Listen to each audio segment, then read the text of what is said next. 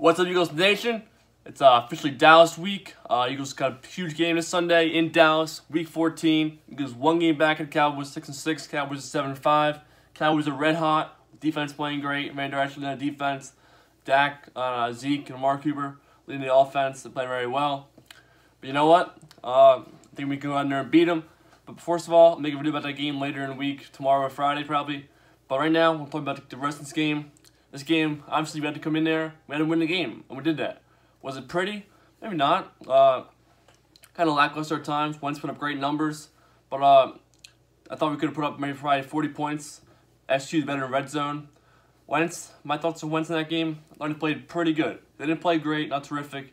Put up good numbers, but he obviously left some plays on the field. Then the red zone, got to convert, got to put up more points. We want to beat better teams. Made better plays with his legs, rolled out, had a nice golden touchdown, Nelson Aguilar down the field. But he also missed some key throws that you got to make if you want to win these closer games down the stretch later in the season in the playoffs. They win the game 20-13, obviously nice, good win. Yeah, you played Mark St. Just, Colt McCoy, that Redskins team, but you know what?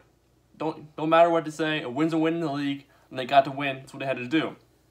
Darren Sproles came back, played well in his limited amount of snaps, got a touchdown. Josh Downs ran the ball really well again.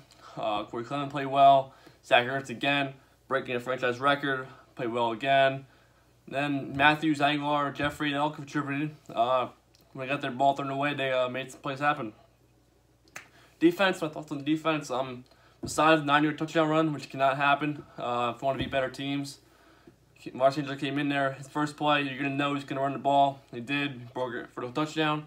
But you know, besides that play, they played pretty well. They got an interception. They sacked McCoy and Sanchez. He's got pressure on them guys the whole game. And they played pretty well, only about 13 points. Got to continue to play well against better teams, obviously, later in the season and in the playoffs. Road to the playoffs, obviously. And a wild card's looking like more that could happen. Division, obviously, we're game back. The Cowboys, huge game this week. Really, anything can happen. We'll see what happens. People don't stop believing yet. We got a 2-game win streak, but the biggest game ahead of us right now, next Sunday, or this Sunday, in Dallas. And we'll see what happens. Make a video about the game. That Eagles-Cowboys game, probably tomorrow or Friday, like I said. Until then, have a good one, and go Birds!